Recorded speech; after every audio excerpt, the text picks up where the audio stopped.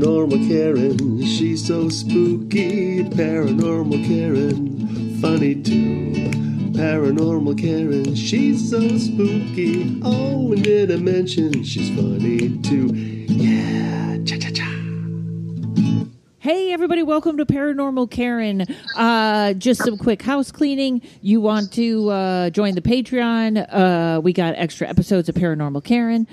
Book a reading at karenrontowski.com. And I am going to jump right in because we have such an interesting guest today.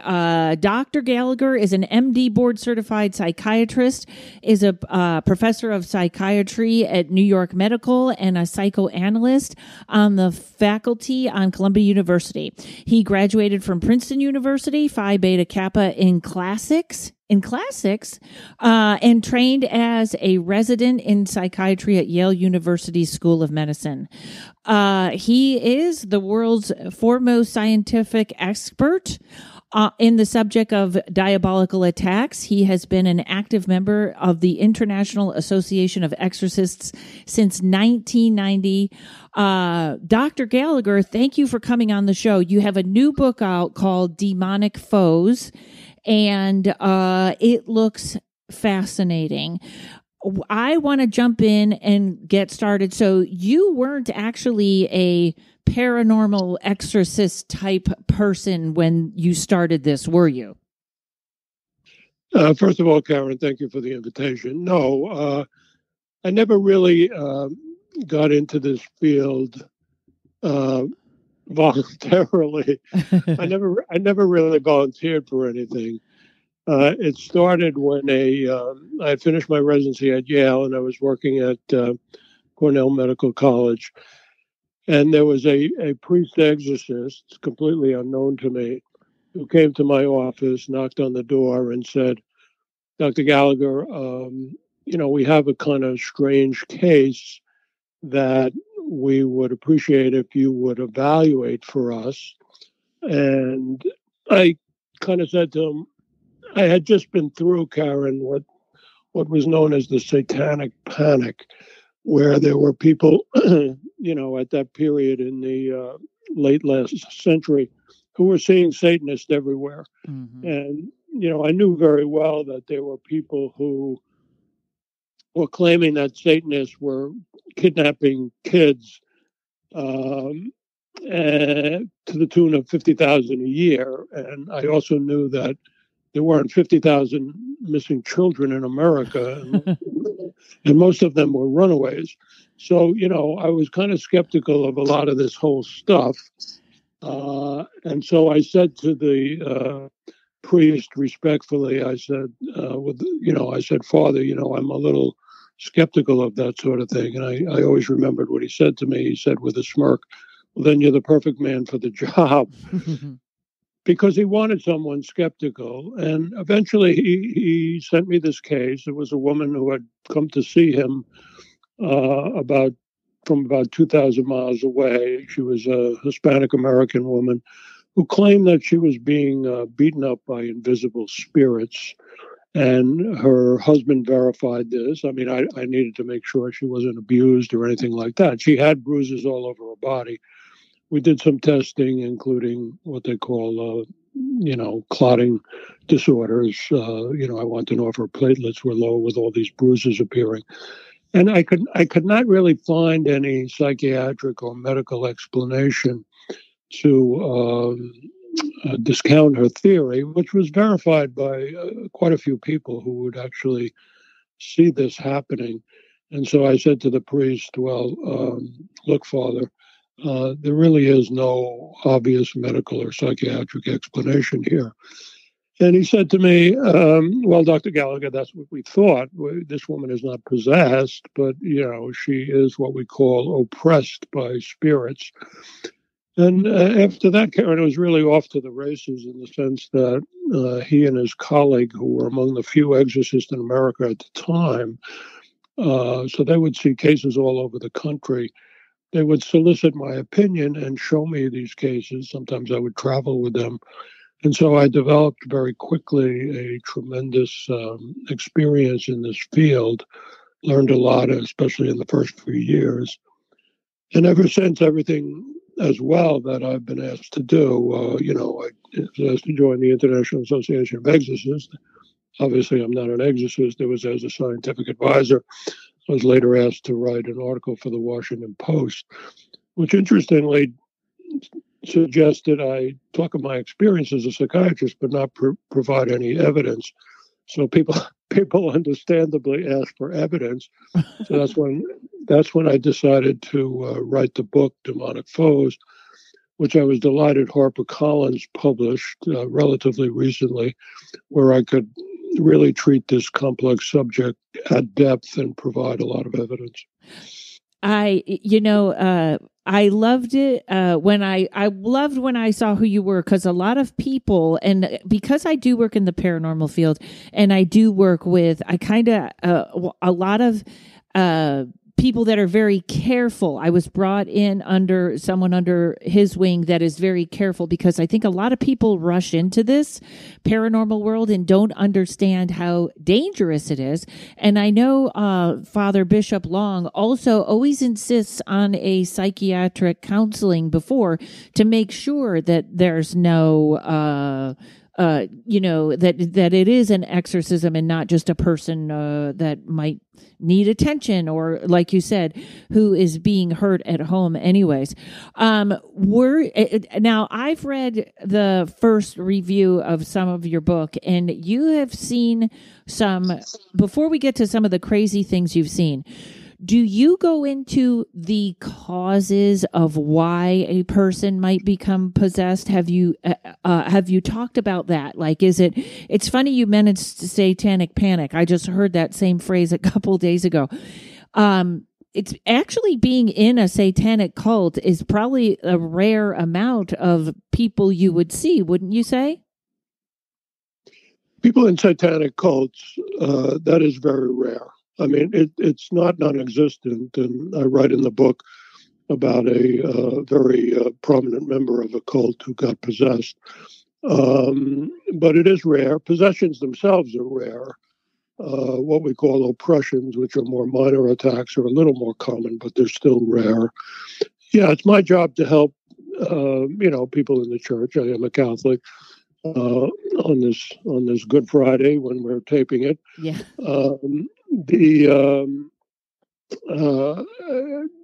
the church is very rigorous about its diagnoses, and you really have to rule out medical and psychiatric problems or people who are just suggestible, this sort of thing.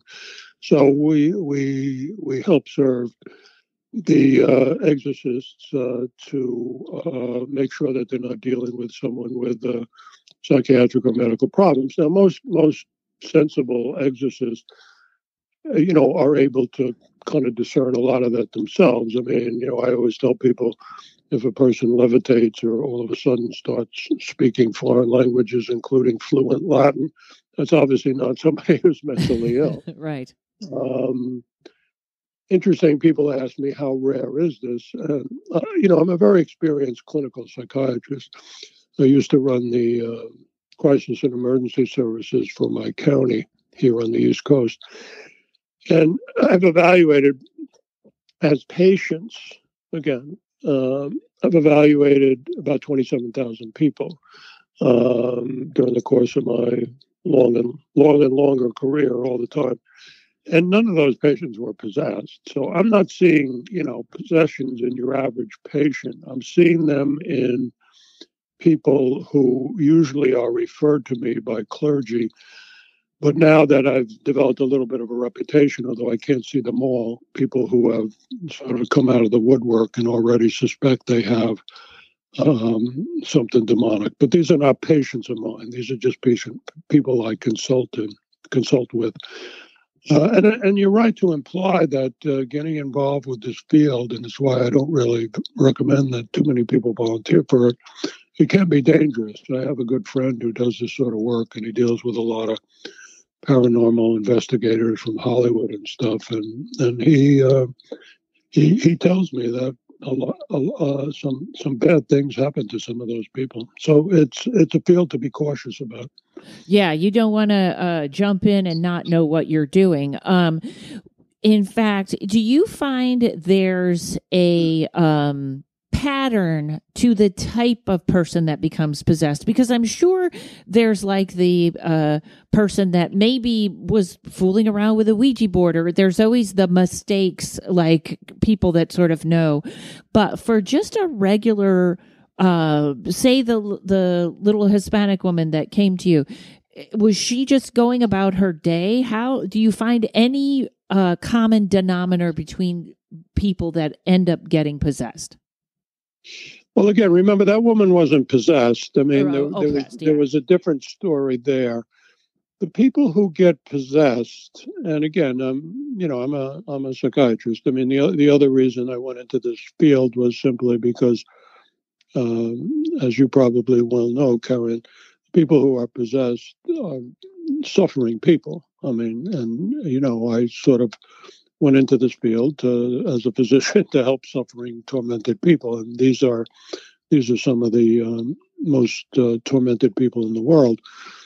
So I'm certainly not judging them, is what I'm saying. Right. As a doctor. Having said that, in general, they have somehow, wittingly or unwittingly, invited the spirit in. So this is not something that's all of a sudden going to happen to somebody. As I said, I don't have a patient come into my office and say, "Oh, by the way, sir, you happen to be possessed." That doesn't happen. It's people who have often got involved in something a little dicey. Mm-hmm. Now they may have turned to evil, like this Satanist woman I just mentioned. I've also dealt with a number of criminals who have gotten themselves possessed. The other major way of inviting it in is through being heavily involved in kind of the dark side of the occult, getting involved in, black magic, getting involved with dark arts, stuff like that, which have traditionally been called sort of dark arts. And that's where people do get in trouble. Now, you mentioned a Ouija board. Yeah. Look, I think there are, teenagers who play with a Ouija board, and, it's just sort of a silly game. But there are people who take that very, very seriously. And what they're doing is seriously trying to commune with spirits. And unfortunately, they are often communing with spirits that they that lie. That lie, and that have no conception of that. The person has no conception of who they're really dealing with, because they lie, they pretend they're deceased souls, that sort of thing. So, for instance, in the case upon which the Exorcist movie was based, it was not this girl Reagan in the movie, which was fictionalized, but it was based on a teenage boy in Maryland who had a spiritualist aunt, and she had died. He was very close to her, and he was attempting to seriously communicate with her through the Ouija board. All of a sudden, all kinds of weird things happened to him. He was evaluated by his local minister. 50 people observed all kinds of weird things that surrounded him, and he wound up possessed. Eventually, about a year later, after turning to the Catholic Church, he was he had a dramatic possession, but he was exorcised by the Jesuits in St. Louis. And that was Father Malachi Martin, right? No. Martin wasn't involved in that case. Okay. I met Martin a few times. He was a very erudite, sort of charming Irishman. Yeah.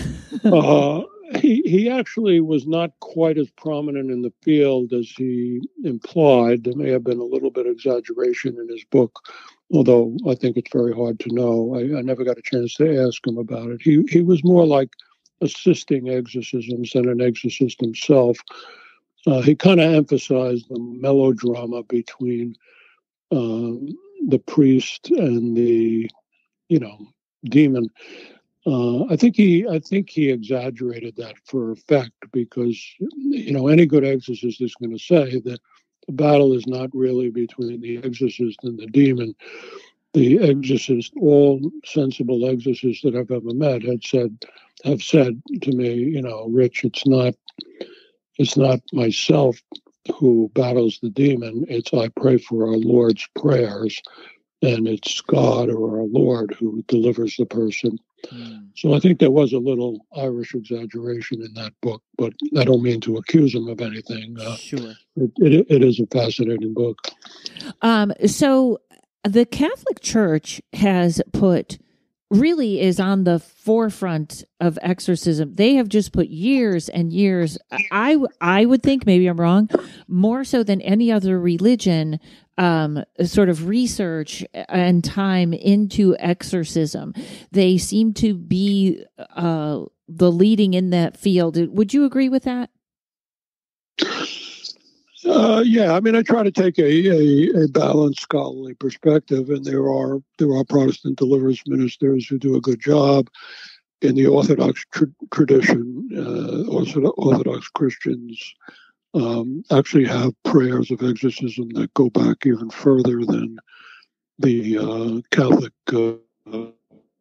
Roman ritual. But it is true that Catholics, certainly in the Western world, see most of the most serious cases, I would say, and they have a long tradition. They have a long tradition about being careful too. It's nothing recent. Even in the ritual, which was from the 1600s, they caution not to jump to the conclusion of a demonic attack. Number one, they advise that it takes very strict criteria to be able to discern that the priest should not jump to that conclusion or be overly credulous, and that in need of consultation, if there's a confusing case, the manual, which is still in use, by the way, updated but still in use, the manual actually stipulates that a physician should be brought in. Yes. Have you had any health problems? I know that's a weird question, but I have not worked on an exorcist case. I have no interest. I will listen to your stories from here, and that will be enough for me.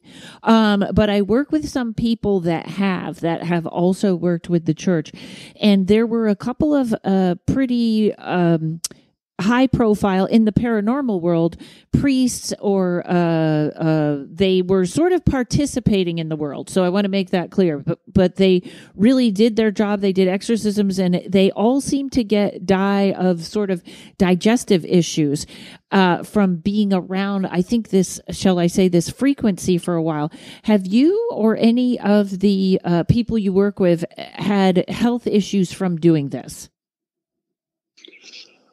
Well, I think I do know people in the field who have been have had some attack upon themselves. That's true. I mean, you shouldn't go into this field unless, first of all, you protect yourself spiritually by spiritual practices. In my case, I also have a lot of people praying for me. So, again, I'm not an exorcist. I think that the real enemy of these individuals, of these demonic entities, is the exorcist, not the advising doctor. But having said that, I think anybody involved in this field should protect themselves, and I do. And hold that thought. We're going to go on a break, and I want to hear how you protect yourself. Okay, hold on, everybody. We'll be right back. Hey, you. Yes, you. Are you looking for a new podcast that appeals to your scientific curiosity, but is also a little bit spooky?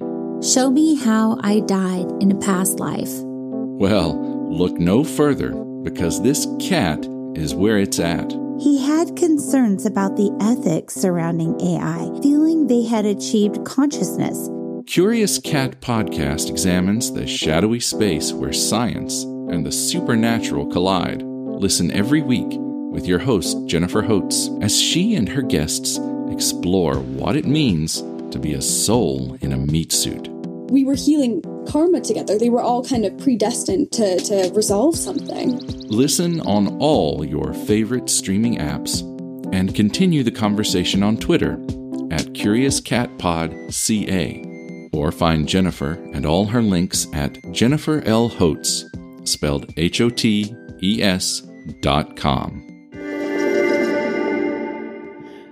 Okay, I love you have people pray for you. I love you probably have a religious practice that you do. What would that be, or is that too private? Could you describe that to us, Dr. Gallagher? Well, there's nothing really remarkable about it. I'm a practicing Catholic, and I pray every day. I frequent the sacraments, so nothing really all that out of the ordinary. I've never professed to be any kind of paragon, but I try to keep up a normal, prayer and spiritual life. I think it's foolish to be involved in this field if you don't have a healthy spirituality. Yes, I feel like sometimes I watch paranormal investigators go in as though they are infallible, or as if they're bigger. They take it on, they challenge it, and I want nothing to do with that.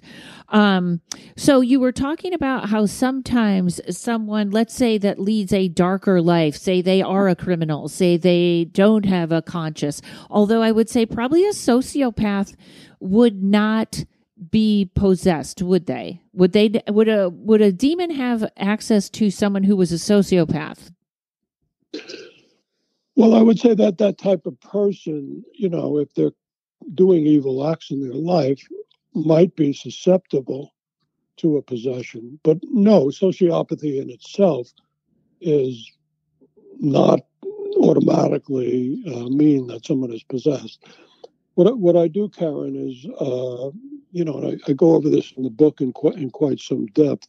I try to identify all the major medical and psychiatric illnesses that confuse people. Some people, yes, say, well, people with severe, dark, destructive feelings of, say, different types of personality disorders, including antisocial, may be possessed. But that's not true. I mean, the vast majority, even of evil people, we don't automatically say they're possessed.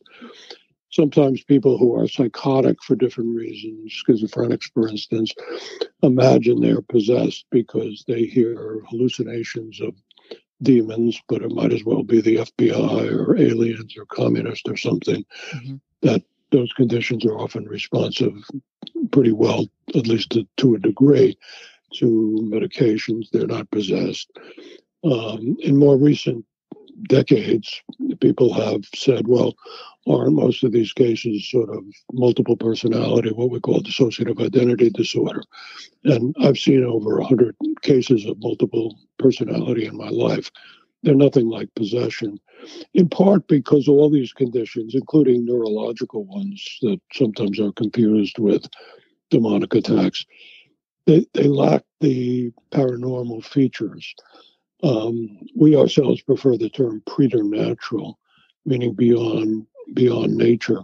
A lot of what's called in the modern world the paranormal, which is a modern term, essentially are attempting to describe what in the past used to be regarded as spiritual, either supernatural or, in the case of a lot of phenomena, diabolic. And that's what we call the preternatural. And to diagnose a possession, you have to have clear evidence, not only of the history that there's some reason this person got attacked, because as I said, it doesn't just come out of the blue, but you have to have a number of paranormal features. The classic ones are enormous strength or bizarre movements that are humanly impossible, speaking a foreign language that the person never knew. I'm not just talking about mumbling a few, phrases that the person has picked up in their life. And also what is called in Latin, it's by the term latro, which means that the person, really the demon, has access to hidden knowledge that the person wouldn't know. These are some of the classic signs. And without those clear signs of something preternatural, as well as a suggestive history, you don't have firm grounds for diagnosing a possession. So it's very different than a medical or psychiatric illness. Does the person always somewhere have a contract or an agreement that this is going to happen? Well, I would put it a little differently. I would say, as I said earlier, wittingly or unwittingly, they have invited the demon in. The demons are very legalistic, and so if you ask them for a favor, even like communing with a dark spirit, they feel they have legal rights over you. It's a little bit like dealing with the mafia. When you're dealing with organized crime, if they do you a favor, they feel they own you. And it's very, very hard to get out of that sort of relationship with an organized criminal. You're really, in some ways, talking about cosmic criminals or terrorists. They have a very traditional view of the demonic world. And once you have, in some way, maybe not even fully aware, invited it in, they don't want to let go. They feel they have rights to you. Now, there are some clear cases where people have literally worshiped Satan, like the woman I write about in the book who was a Satanist, and they have committed themselves to Satan in a very explicit way, or made what is traditionally called sort of a literal Faustian bargain. And those people put themselves in tremendous danger of being possessed. But those individuals are rare. It's more that a person has opened themselves up to something dark. I write about a guy in the book who I call Juan. All the people's names in the book are pseudonyms, but every fact in the book is literally true. I've just changed their names, and generally they've given me permission to write about them. Juan had turned to a Mexican dark cult called Santa Muerte. Santeria? Well, it's sort of similar to Santeria, but it's called Santa Muerte. It means sort of holy death, and it's a similar type of dark Hispanic cult. And it's a type of Satanism, I guess you could say, although I'm not sure that they would agree with that. Like Santeria, who often present themselves as, sort of good practitioners. But he claimed that his turning to the cult allowed him to be a successful criminal. And he said, I could have all the women, all the cars I ever wanted. I was on top of the world, until he wasn't. And he got arrested, and he was put in prison, and the prison chaplain properly discerned that he was possessed. Now, eventually, he did turn back to the church. He was brought up Catholic, and he worked on getting himself liberated, and he was liberated from his possession, as opposed, say, to the Satanist woman. In the book, I call her Julia. I have a long chapter on her. She's probably the most flamboyant case I've ever seen, according to the two exorcists with whom I originally worked, who were trying to help her. They described her as a once-in-a-century case. I have a whole chapter about her. And she knew she was possessed, and she wanted to get rid of the possession. But unfortunately, out of both fear and for what she got out of the cult, she had a lot of psychic abilities, which she clearly ascribed to Satan, by the way. I mean, she didn't think she was gifted or something. She once said to me, nobody's gifted. They either get it from above or from below. But unfortunately, she had also had a relationship with the leader of the cult. For a lot of reasons, she didn't really want to leave the cult. She just wanted to be relieved of her possession. There's a good English phrase for that. You want to have your cake and eat it too. Yes, I was just going to say, I don't think you can do that, can you? So you can't do that. So that's a contradiction in terms. I sometimes have to instruct people that exorcism is not magic. First of all, again, it's not the exorcist himself who delivers the person. It's God, and God decides, it's not like something God wants, but God allows humans and demons to have a lot of freedom. So sometimes it's freedom to do horrible things like a Hitler type. It's not something God wants, but he allows for his own mysterious purposes. But he ultimately is also God or Lord. We would say Jesus in the Christian tradition is the one who delivers people. And but they have to work at it. It's not magic prayers. They have to renounce their past misdeeds and turn to God for help. Yeah, I think so. Basically, a good shall we say prescription for this is to be good with God and try to do good. Try to be a good person. I think randomly, sometimes I just ask for forgiveness, and sometimes I'll say for things I don't even know if they were wrong. Like to just kind of be like, I think that's a just in general as human beings. The lady that you were talking about, was that the woman that came into the church and started throwing people around? No, that was another woman. That was a woman in the book. I call her Barbara. Now, she had been involved in a cult when she was a teenager. She sort of left the cult, but she later felt that she had been given, so to speak, by the cult a demonic spirit. And it surfaced when she was a little older. She had been brought up Lutheran, and she went to a Lutheran deacon who was very inexperienced. I mean, this is not a field for the faint-hearted. He thought he could sort of say some prayers with her in a church hall, and everything might be hunky-dory. Well, he got in for a big surprise, because when the demon manifested itself, again, it's not like the demon is manifesting 24/7. They're in the body. They cannot take over the free will or the soul of the person, but they're possessing the body. But a lot of times they're lying low, and sometimes they're accessed primarily by say an exorcism. So this guy was in over his head. He started to say the prayers. The demon manifested. He wasn't being held down. You have to be a little cautious in these cases and take the proper precautions. And the woman, who at that point was manifesting, lunged at him.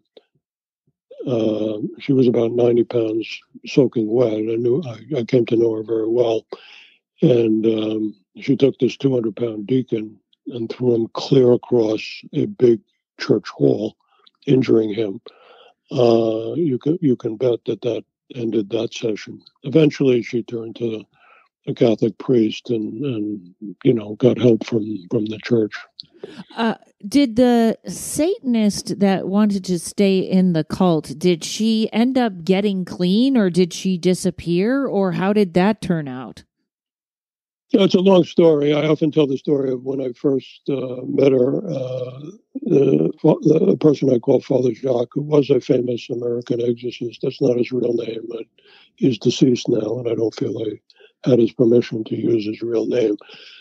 But he told me that he wanted me to meet this Satanist woman, but I hadn't met her yet. And my wife and I were up in our bedroom at about 3 o'clock in the morning.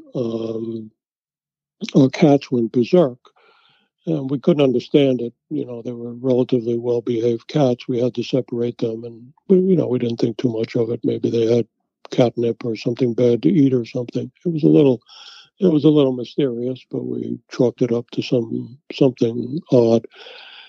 Unbeknownst to me, the priest, who was very eager for this woman to get help, brought this woman to my house the next day.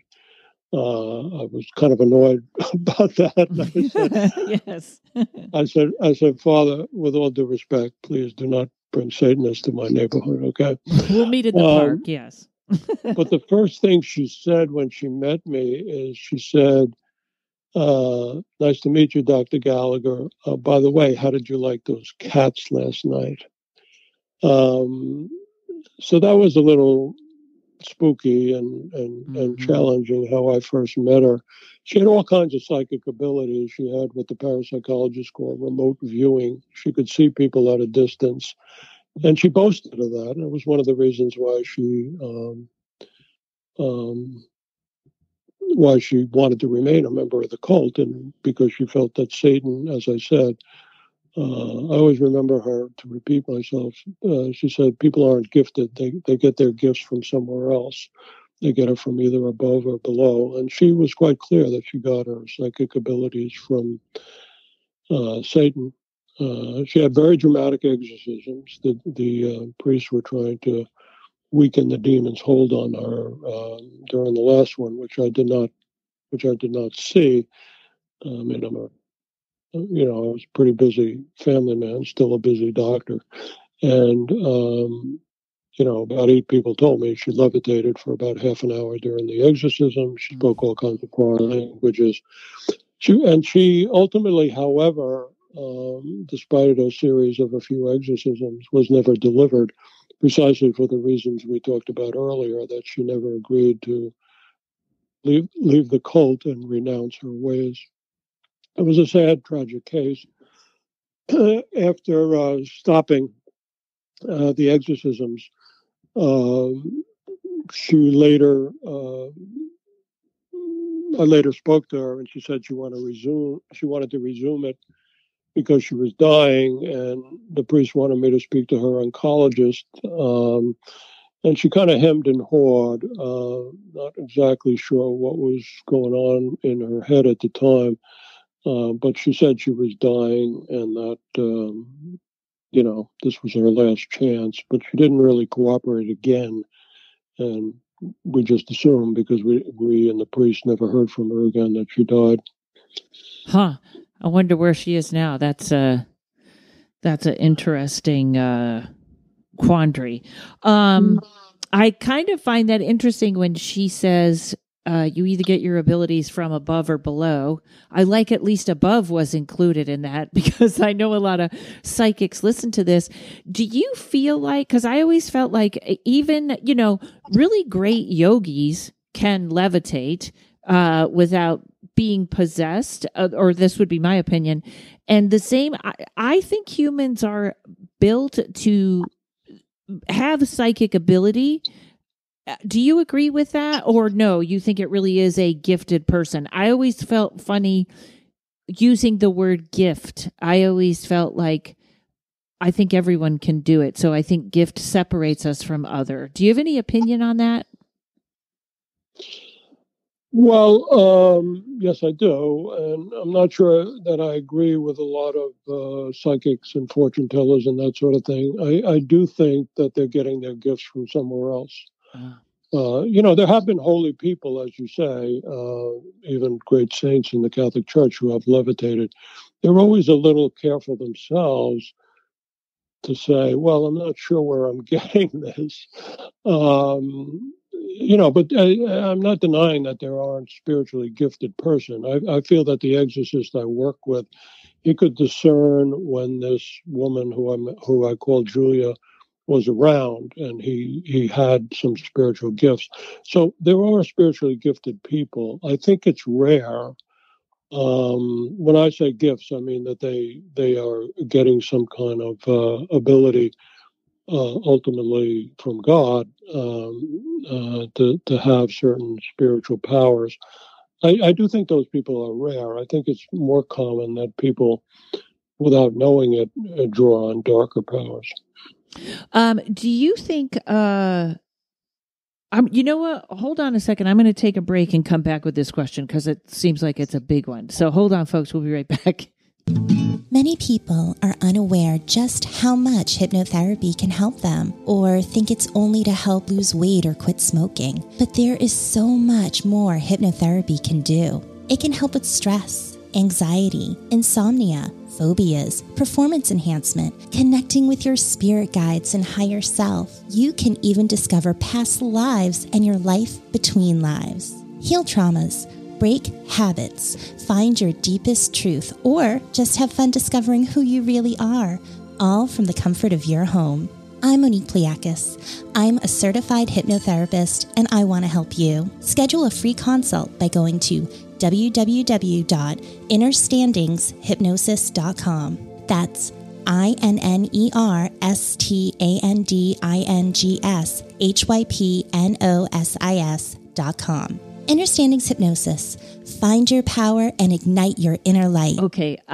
So when someone is possessed, there's sort of maybe an easy or a hard way to describe it is there's then two beings in the body. There's the person who it is their body, and then there is a demonic attachment or something inside. They are aware of each other? Is that true? Well, the demon is certainly aware what it's doing. Mm-hmm. I mean, the evil spirit knows darn well that it's inhabiting and torturing the person. These entities are fairly sadistic, so sort of like a sadistic sociopathic person. So they make no bones about the fact that they have some rights over this person in a crazy way. Now, the individual may or may not be fully aware of that. There are what we call the different types of possessions. There are sometimes what they call lucid possessions, where the individual is very aware of what's happening, even the demon acting. In the more severe cases, a lot of times, at least during what is called the crisis period, the demon will be able to put the person into a trance. That's what usually happens in an exorcism, where the priest will start to say the prayers, and the demon will be forced to manifest, while the individual generally remembers nothing of what happens during the exorcism. Again, there are a few exceptions. So the person has either a great degree or more minor degrees of awareness is what is going on, but they're fairly tortured individuals. They at least know they're possessed usually. And in general, probably in life, they've probably had a bunch of traumas that kind of stuck to them, and they might is that when you say a troubled person, anyways, it might be going that way, anyways. They just. I find it interesting when you were talking about the person that was brought up in a cult, because I always feel like I had a friend who had a sister who at one point in high school got involved, they don't really know what happened. She either got involved with some dark magic or something, wasn't that kind of person at all. And literally until the day she died, she was pretty much possessed. Something happened there. There was no help. And exactly the things you're describing, her speaking in tongues, starting fires in the house when she wasn't, not doing them like you and I would do them, which I know you and I wouldn't set a house on fire, but all kinds of things. And this person was really tortured probably for 40 years. But the sister, it was almost like they wanted to say they never saw the sister again. Like this thing took over and it was all the time. Does that make sense? Have you seen anything like that? I know I'm putting 3 questions here at once, but I feel like that you can, having someone assigned to you, like the person you said that was brought up in the cult, that makes me very sad that like other people could assign something to you and have it take over and possess you. Did I make any sense with that question? Well, you raise a lot of good issues, some of which are complex. Again, I don't think, as opposed to some subcultures in today's world, I don't think that there are these satanic cults all over the place. I think they're rare. Number 2, I do think that one has to be careful when one talks about being traumatized. And there are people who have false memories of these cults too. I mean, to complicate things even further, when people are traumatized, I mean, when I was at Cornell, I wrote a paper on trauma. I did research on abuse and trauma. I mean, there are literally millions of people in our country who have been abused and traumatized. Very few of those people ever get possessed or something. Right. What happens with people who are traumatized is often they become very bitter and unforgiving of, perhaps understandably in some ways, of their abuse. And it's really always something spiritual that is inviting the demon in. In other words, people don't get possessed just because they've had psychological problems in their lives. They get possessed because something more than that is going on spiritually.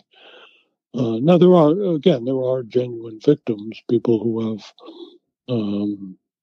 been in environments where terrible things happened. Yes. Yes. But again, that it's not like that. That stuff is common. Is there more? Is there a? I kind of want to say a lesser level. You probably don't deal with this as much, but sometimes I think there's a lesser level of darker spirit you can have around you that I guess in my field sometimes we'll call it an attachment, where it's really not demonic, because I agree with you. I think I've only seen it once in my life, and I'm kind of in this field where it was really like, holy crap. But I do think we can, like someone once said to me, like perhaps a drug addict or alcoholic would all kind of just be connecting with a sort of darker force. Like, I don't want to say an addiction demon, but are there like other forces that are lighter that don't lead to possession that you're aware of, that you see in maybe clients at a much lesser level? Well, there are certainly lesser attacks. I mean, the traditional terminology is complex. It differs from culture to culture. It even differs from churches to denominations. We tend to use a traditional characterization. There's possession, which is where the demon has taken over the body and often the consciousness, at least intermittently, of the person. Then there are a bunch of lesser attacks. I call them oppressions. That may be internal, where they take over sort of the imagination and the senses, or they can be, as in the case of the first woman I mentioned, they can be physically attacked. And they may even be a decent person and be physically attacked. Those cases are a lesser type of demonic attack. And then there's what we call infestations. Infestations are where dark forces are affecting a house or a locale or something. I do think that pretty much all those phenomena are caused by demons. Now, there are people who feel that there could be deceased humans or something who are causing problems. I always come back to a story of a woman who, in the book, I call Sarah. She originally came to me, and she was a very nice woman, and she claimed that angels were appearing to her. And she was skeptical of that because she thought she was unworthy of that. And I put her in touch with a priest to help her discern this. She had already been ruled out as schizophrenic or anything like that. And then she came back later to me and she said, Dr. Gallagher, you're right. These are not angels. They tell me they're deceased souls. And I was still a little leery about deceased souls. Mediumship, now tormenting her in that way. And I said, well, continue to pray about it, get the help of the priest. And about a month or two later, she came back to me for the final time, and she said, again, Dr. Gallagher, I think you were trying to get me to see this. These demons these spirits attacking me have finally revealed that they are demons. What will happen is sort of analogous to what happens in a lot of exorcisms and possessions. I had a guy, for instance, who came to my office once, and he claimed to be possessed. He was possessed, and he claimed that it was some dead people in Jewish folklore, they use the word Dybbuk. It was some dead people who were possessing him, as well as Zeus. And, he was kind of a neo-pagan. He asked if I wanted to speak to Zeus. And this was a kind of lucid possession that I mentioned. I declined. I don't speak to these demons. And eventually, he had an exorcism. And the demons at that point had to admit that they were demons, that they were not dead souls, they were not pagan deities. Throughout history, demons have tried to disguise themselves as either deceased people, Judas Iscariot or Uncle Jimmy or something. They've also attempted to disguise themselves as pagan deities. The ancient Hebrews became aware, and this is one of the reasons they were often so hostile to pagan cultures, because they felt the pagans were unwittingly worshiping demons. So what I would say is that when these dark things happen, you have to kind of presume that it's probably demons, often disguising themselves as something else, until, in fact, during exorcism, they are forced to reveal who they are.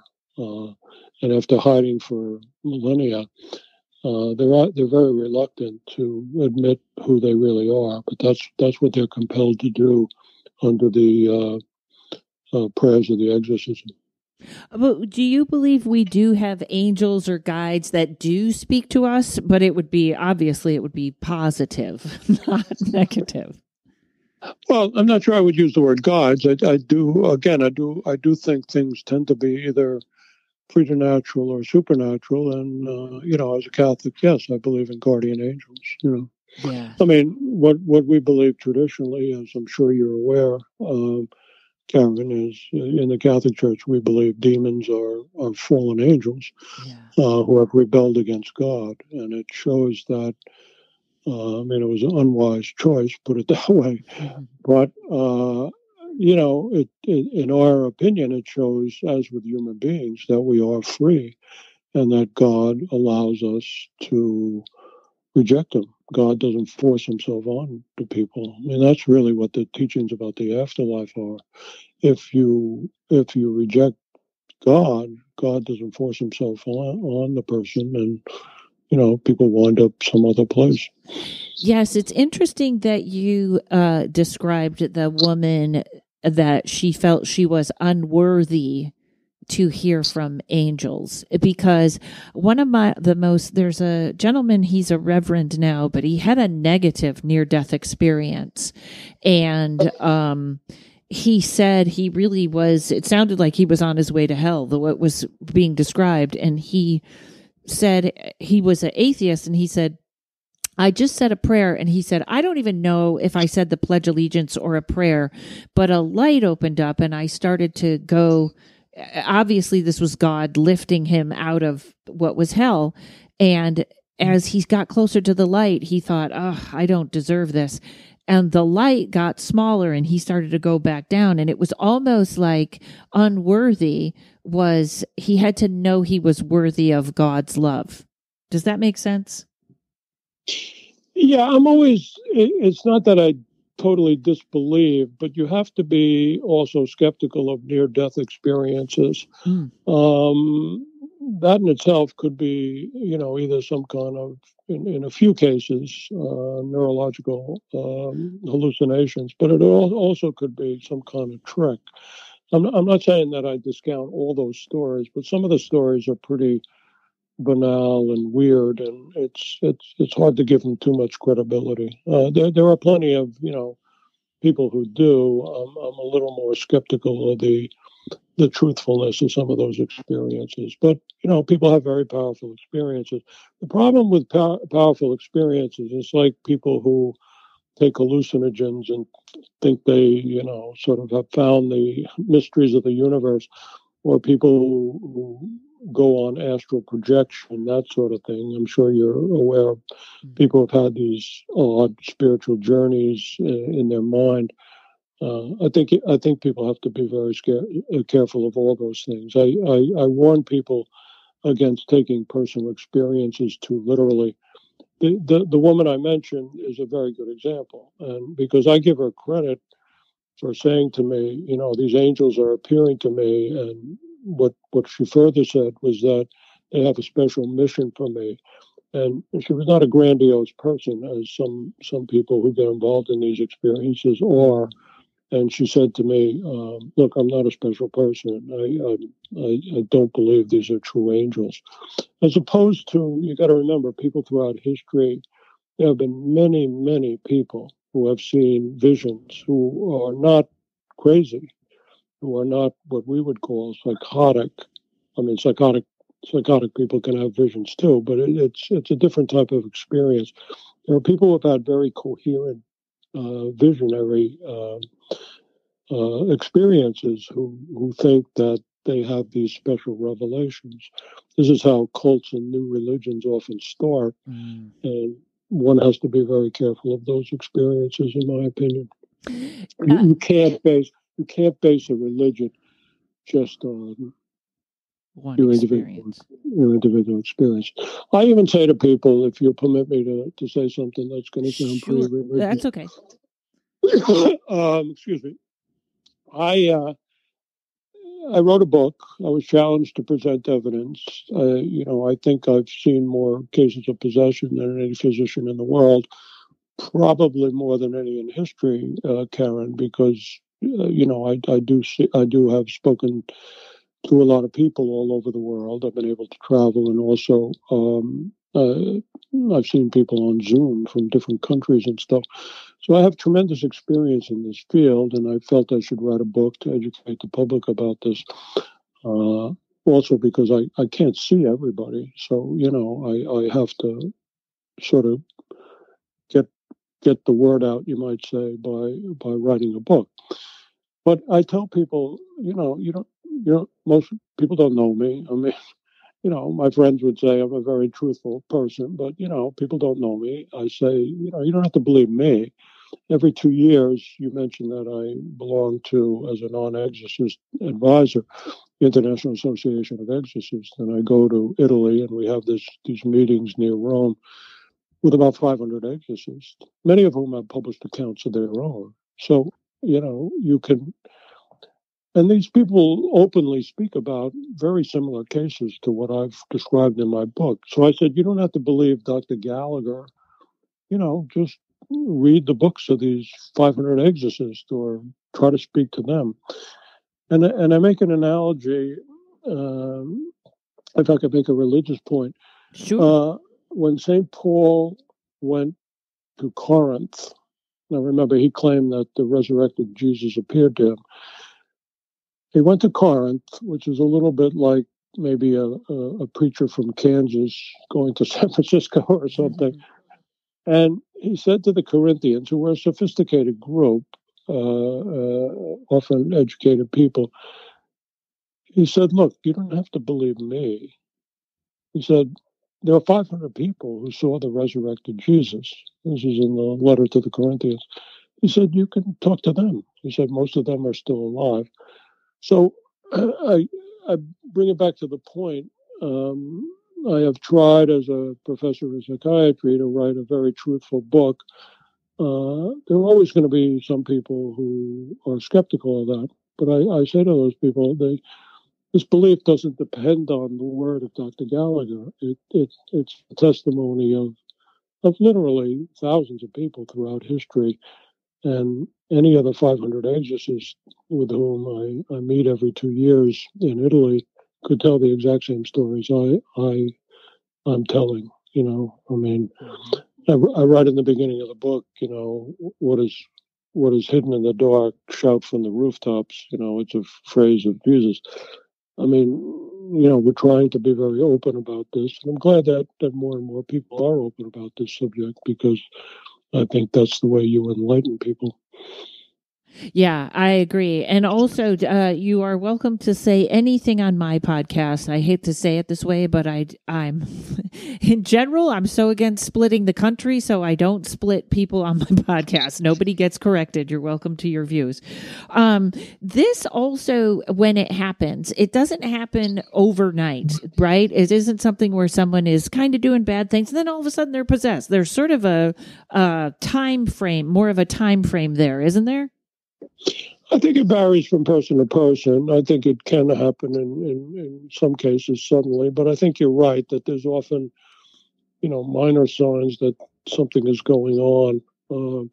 I mentioned the difference between oppression and possession.